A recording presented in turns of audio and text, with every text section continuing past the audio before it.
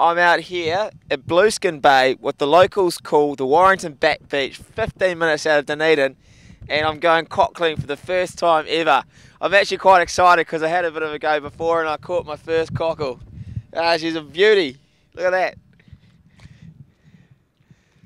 Oh, you got the old bare feet going on there. I thought I'd take the old cowboy boots out for a shock. It's quite sharp. Now you're supposed to, just put your hands in. Put your hands in and come up with cockles. 1, 2, 3, 4. 4 cockles. Oh, he's got. Oh. Nah, too small.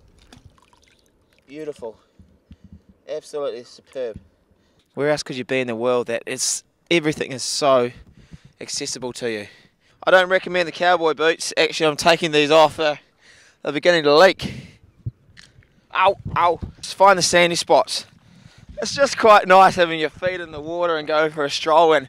Oh, just a second. Bit hungry.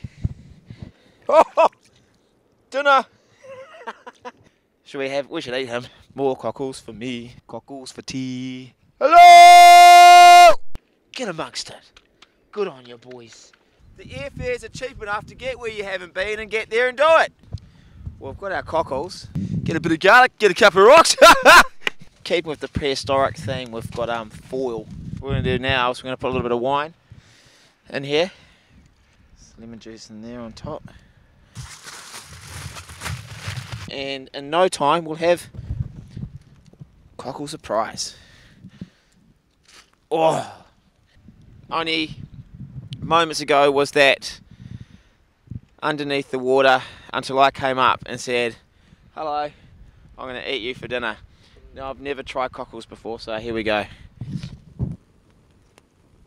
There's a lot of flavour in there. That is really, really nice. Dig in, boys.